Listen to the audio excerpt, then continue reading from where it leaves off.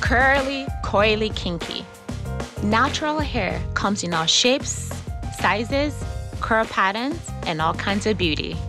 That is, Afro-textured hair that is not straightened in any form.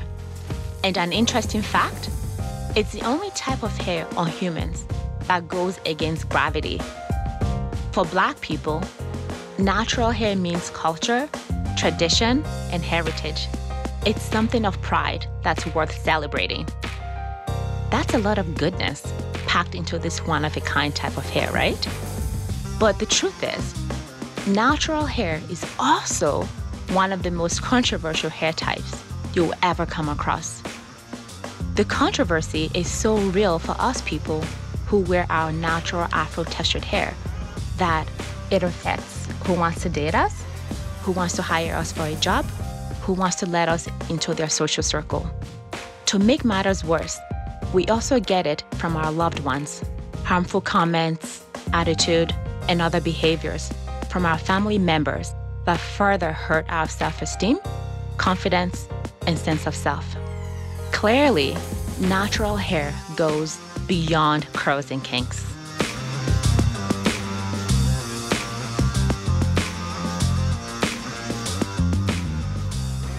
It doesn't take me as long to do my hair in the morning these days. I often put it in a bun and put some products in it and go. Coming from Nigeria, I didn't grow up thinking that it was a problem.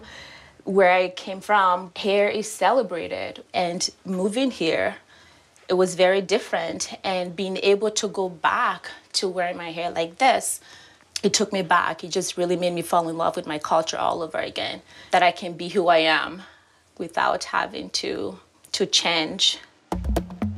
I grew up in Nigeria, in Benin City, Edo State, and what I loved about growing up back home was how confident people that I had in my life were, and especially the women, just being very strong women. Hair was important. Hair was a significant thing because it told us who is who in the community, where people come from, who their families are. The way that we do our hair for different occasions meant something.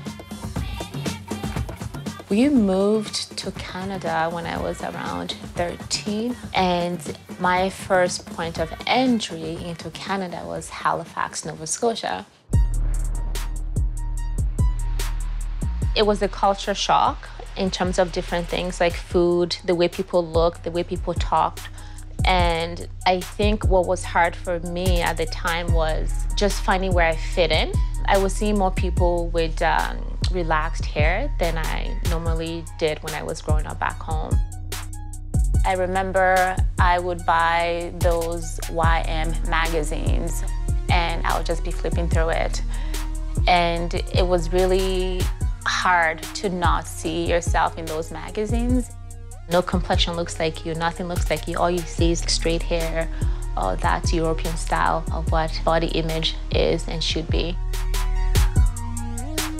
My first year in Halifax was very traumatic because here I was in a new country living with 3 men, my brothers and my dad. And my dad, bless his heart, dealing with a teenage girl, just didn't know what to do. So it was better to send me to aunties' houses to get my hair braided or to send me to a salon to get my hair relaxed and permed.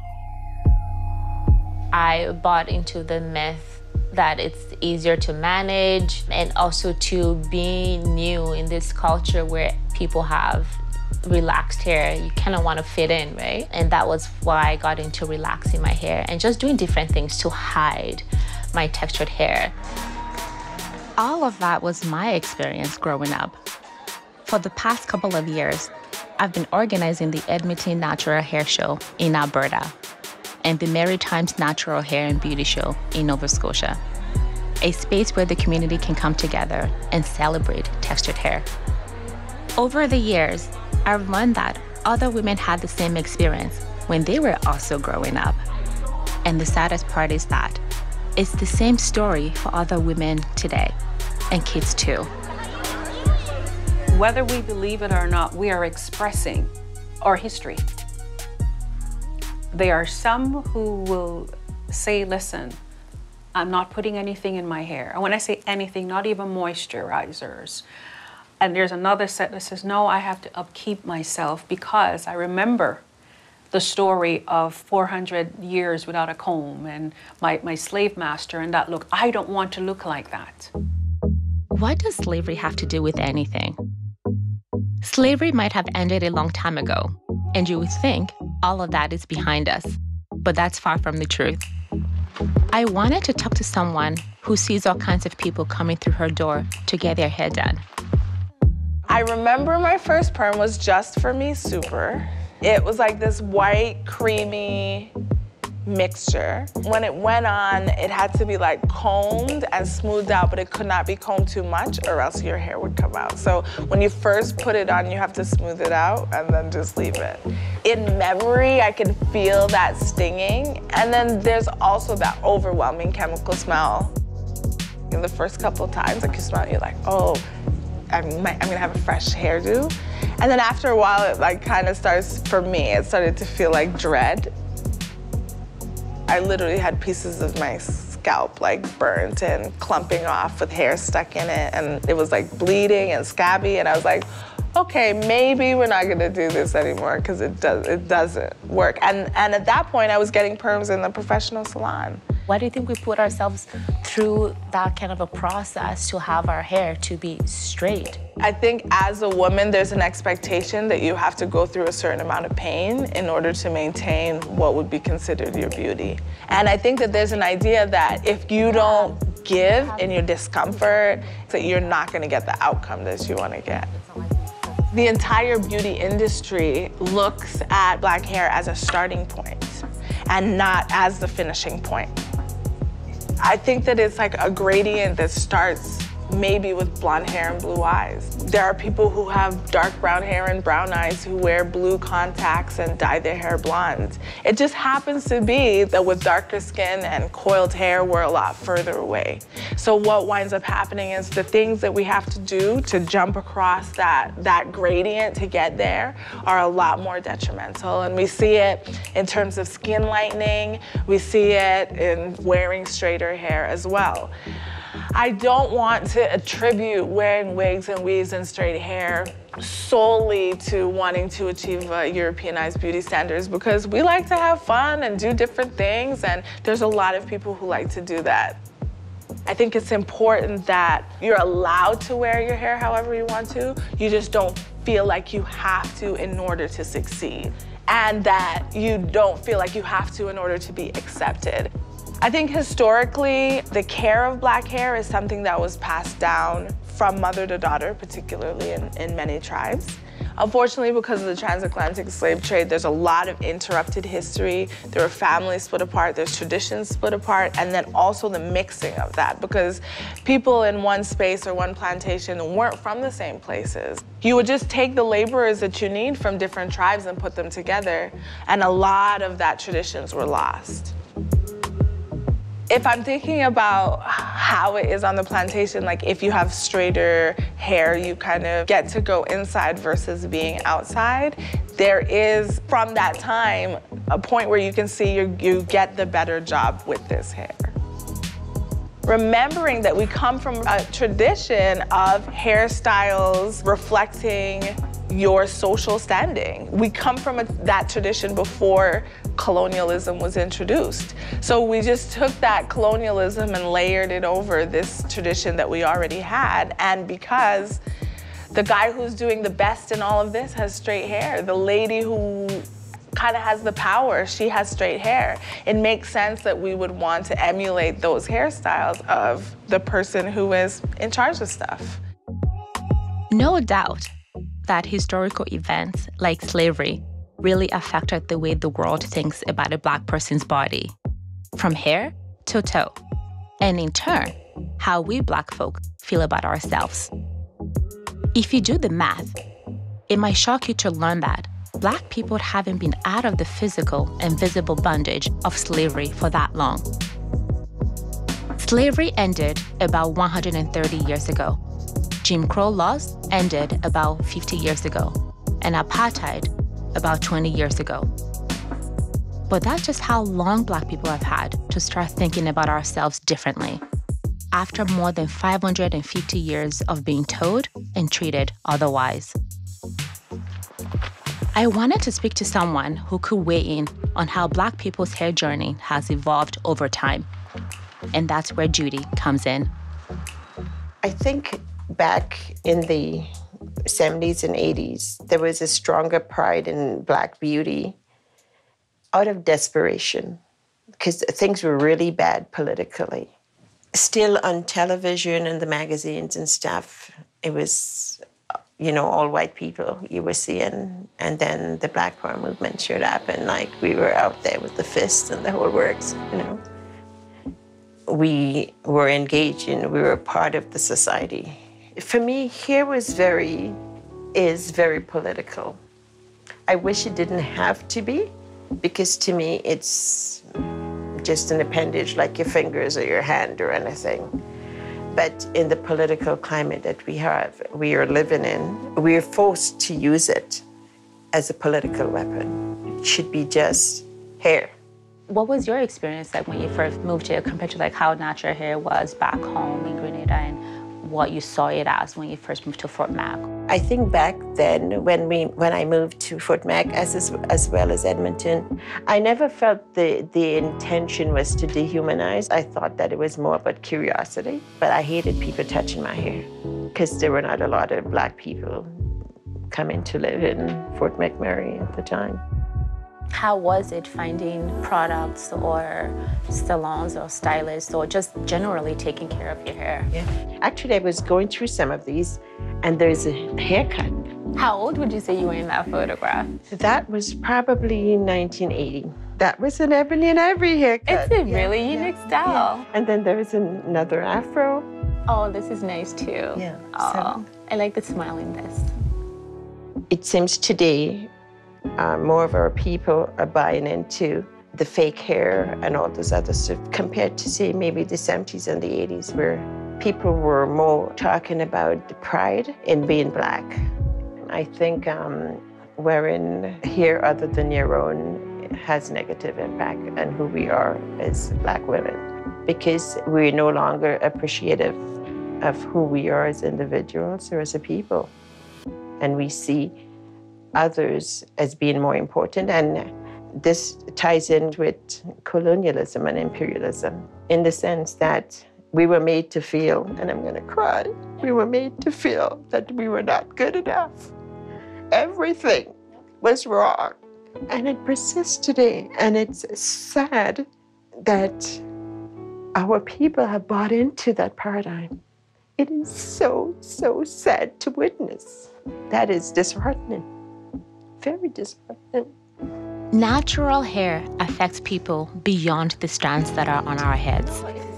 For hundreds of years, Black people have been consciously and unconsciously subscribing to harmful narratives that have severely damaged our self-esteem, confidence, identity, and culture.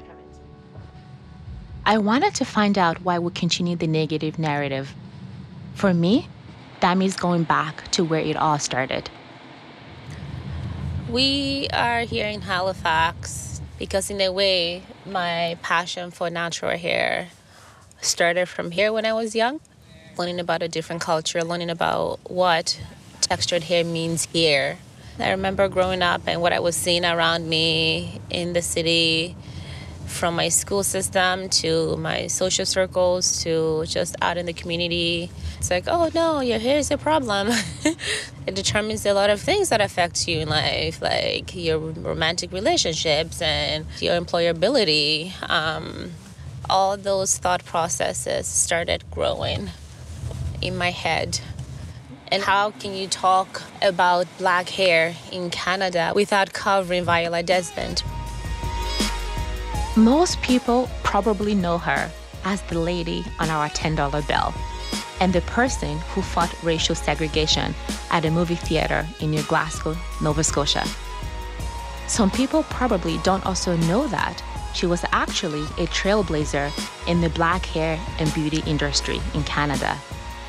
At the time, she saw that there were no products or courses available in the province to learn the skills she needed to care for black hair. She decided to go to Montreal and New York to get the training. She had a salon and a school and taught what she learned to the community. She knew that representation mattered and actually did something about it, especially in a difficult era. I have to commend her for that. The natural hair community is an extension of what Violet Desmond did decades ago. The natural hair community is building and sharing resources where none were available before. Everyday people and hair professionals are learning skills that they are passing on to others about this unique hair that was disregarded for so long by product companies, salons, and society. It's Friday, January 10th. Good morning.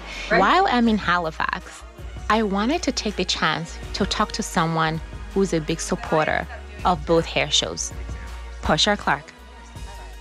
Violet Desmond was a trailblazer for what she contributed to the black hair community. Portia Clark is a modern-day trendsetter for wearing her hair natural on TV.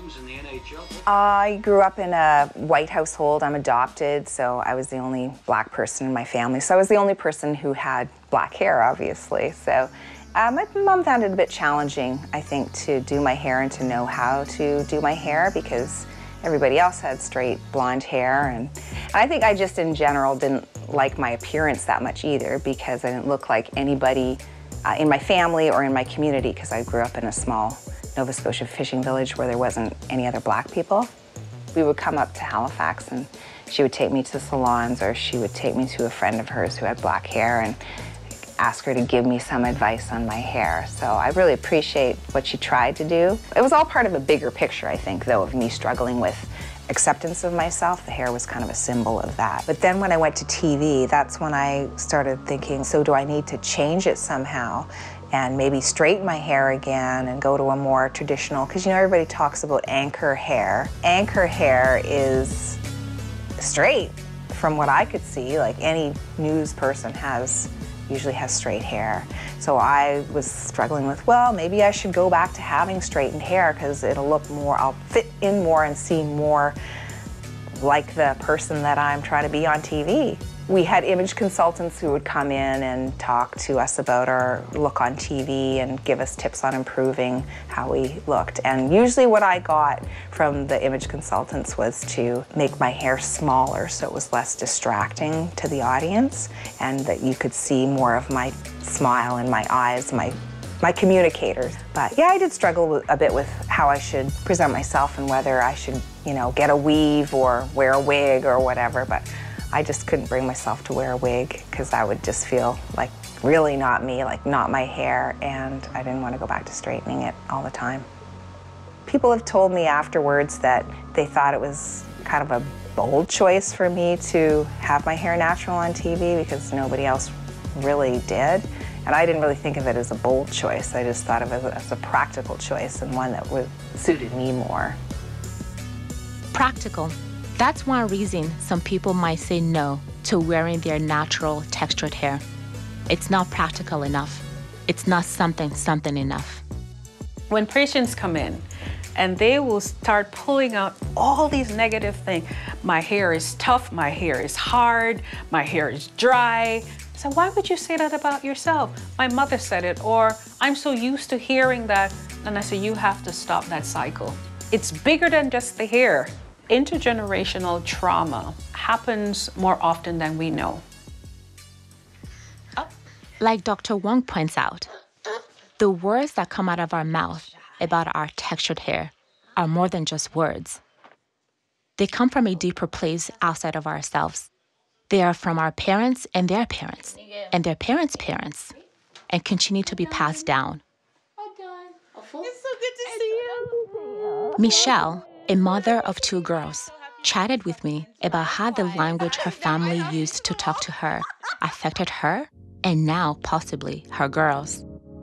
When I was 5, which is the same age as my youngest daughter, my oldest sister relaxed my hair for the first time with adult relaxer, not kid relaxer, not child-friendly relaxer, with regular adult relaxer. And the thing is that at 5 years old, I did not have the wisdom to own that decision. So all that happened was now someone else has relaxed my hair because they told me it was too nappy and too unkempt and they couldn't manage it. So they relaxed it, and then slowly my hair started to drop out. But the narrative at that time was do anything to cover these kinks, basically. It was this narrative that was ingrained by actions, because actions speak louder than words. And when you tell me that my hair is nappy and it's unkempt and you use words, but then you also back it up with actually trying to change it and saying you are just not good enough in your natural state, that stays with you. And I never wanted to do that to my girls, but I was doing that to my oldest daughter with my verbiage because that's what I was taught. Those things are passed down. We are told that it's not going to be professional, it's not going to be accepted in the workplace. Sometimes we're told that from our families. I know my own mother has told me, you're not really going to go to an interview like that. And I'm like what? This is just the hair on my head. She goes, go put a wig on that. We've had those messages delivered to us and we receive those, and it tells us we're just not enough. And so because a lot of individuals are not choosing to own that aspect of themselves, their natural hair, we've converted to a Eurocentric form of beauty. Before going natural, my language definitely was not in alignment with where it should have been. When I spoke to my children, I would say, oh, your hair looks nappy, or your hair looks messy, or it looks rusty. And she saw it normalized for me that my own hair wasn't sufficient, and that when we would go somewhere special, I had to make sure I went to the hairdressers and paid a whole heap of money to go get a whole new hair piece installed because what I had on my hair naturally was not sufficient for this big event. And I had to explain to her, honey, your hair is absolutely beautiful. You don't need to straighten it and put chemicals in it, because I knew what struggles I had gone through. And even though I was still not at that place yet for myself, I didn't want her to have to go through that because I spoke the wrong narrative over her. I wanted to teach her the right narrative. That was a big pushing factor as well for me to go natural, because I said, I can tell her all her life, but if I walk around here not owning that for myself too, she's never gonna truly take that in for herself. So I've gotta also change my narrative for myself. And I have found that just by embracing it for myself, I have met little girls and their hair is not natural, but because they can see another individual who looks just like them, you're black as well too, and they say, wow, your hair is pretty and can I touch it? And all of a sudden it normalizes it for them. That this is okay. I don't have to be ashamed of my hair on my head, irregardless of what the narratives are in my own home. There is women out there who are embracing it, and there's gonna be a time that that child may make the decision to embrace it for themselves, and it may simply be because they saw enough people around them who are doing it for themselves. Whoa. That's exactly what it's all about. The next generation. Ready? And the kind of message they're getting. When I was growing up in Halifax, I only had magazines filled with people who didn't look like me. I didn't have many options. The good news is that the natural hair community is growing online and reaching kids everywhere, thanks to websites and personal blogs, Facebook, YouTube, and Instagram. Kenya is one of the most popular Canadian natural hair social media influencers on Instagram. She's leading the change in the online world in a positive way. I started my Instagram page about 7 years ago. I have 110,000 followers. And my YouTube channel, I have about 27,000 subscribers. It was mainly for the first probably year, just me doing hairstyles, natural hairstyles, and it started to grow from there. I posted a picture of me and my daughters from about when they were like 6. And then I put up a more recent picture of how we look now for Throwback Thursday, and the picture went viral. I find social media has a really big impact on the natural hair community. If you're not natural and you go on Instagram and you see all these lovely natural hairstyles, you're gonna be so tempted, motivated, encouraged to switch over. I wasn't as confident in my natural hair until I started seeing all this natural hair stuff going on Instagram. It's almost like a domino effect, okay? I see you, I ask about your hair, I want to try it, I go do what you do. I get the hang of it. Someone sees me. Oh, your hair looks nice. What do you use for you? So it keeps going. Like everyone keeps wanting to do the natural thing because they see someone who it looks really nice on. They want to at least try it. And you can find these videos in every different hair type. There's a video for everybody on YouTube if you have questions about how do I do this? How do I go natural? Having healthy hair and knowing how to care for my hair means a lot more to me, that I'm able to care for the hair that just grows naturally from my head and not have to alter its kinkiness, its curliness. I can just leave it the way it is. For sure, the natural hair community has grown beyond leaps and bounds. But it's not all happy faces on social media because there's still some pushback, even in the Black community, about how people should wear their hair.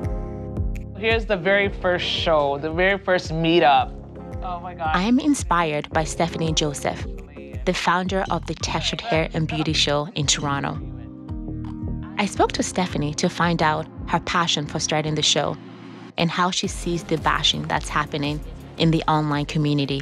The reason why I started it was to create a platform for women to come out and learn more about their hair in its natural state. And not only women, men as well, because it would have been nice for my father to know how to take care of my hair when I was younger. And not only for Black women, but for other cultures to come and get an understanding of what our hair is like and our culture as well. Over the years, the show has changed where I've seen more and more women who come out who have a looser texture.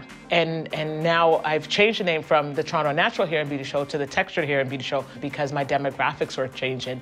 For example, the Egyptian woman that I met, beautiful head of hair, very curly, and she's like, I don't like my hair. People don't take me serious if my hair is not straight. And I was like, wow, like there's a whole nother world out there that of people with natural hair that this show can also benefit. In the natural hair community, online, do you feel that there's bashing and negative talks amongst people that have different hair types? Oh yeah, there's always a fight going on. And first things first, I always say, look, people act like they've never had a relaxer in their life. And those are the people that I can't stand. Let them come into it when they want to come into it. You don't have to go around bashing someone because of how they choose to wear their hair. When I used to wear my hair in an afro, I remember one time I took my son to the barber shop and I walked in and a gentleman said to me, what are you gonna do with that? And I was like, I looked at him, I'm like, that what? He's like, your hair. What do you mean? What are you gonna do with that? I said, this is the way my hair grows. I'm surprised that you've been asking me this. But again, to some people, the older ones, maybe not all, it's still looked at as a bad thing. The natural hair movement is a powerful movement because it's a movement of expression. It also shows a major disconnect with identity. In order for you to take that step to wear natural hair, you also have to condition your mind, change your mindset, and change it to the point that you are connecting with the change. So, what did people say about your hair today at school? Did they notice it was different today? Yeah. As soon as I walked into the classroom, everyone was just watching me like, what is that? Well, I know you don't wear braids very often, but you sometimes... I never wear braids. I have never walked into my classroom with braids in my hair. It's important to show her different ways of taking care of her hair and empower her to see the versatility of her hair. And so when we have the discussion about why she hates her hair, and then we get into, well, is it because you don't like the way you look? And for her, it's more she wants to have flowing, flippable hair. She wants straight hair. Do you like the look of your hair being big? Yes, but I'd rather my hair straight. Why? Just because. I braid it in different ways. I show her that if she leaves the braids in and lets them dry and then takes them out, she can have a different texture. And so hopefully already getting some of those ideas in her head about caring for her own hair, conditioning it and styling it so that she can actually do some different styles and see that it can be up, it can be down, it can be straight, and she doesn't feel as negatively about it. Thank you, Mommy. You're welcome, yes. You look beautiful. Love it. Love your hair. The struggles that I went through in those early days of my natural hair journey have already happened. I can't change them. What we can do now is focus on the younger people coming up behind us and try to do right by them by watching our language around them and the way we talk about natural hair, whether that's our own hair, theirs, or someone else's. Love it. It's really nice. Yay! And by simply complimenting them and telling every little girl that we come across that she's beautiful beyond her curls and kinks.